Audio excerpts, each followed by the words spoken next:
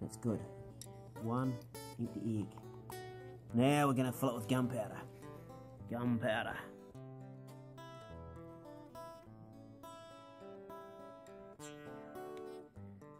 Now I've blocked up the other end already. And all I have to do now is block this end. Okay, 2 days ago I put sealant on both holes and it's now hard.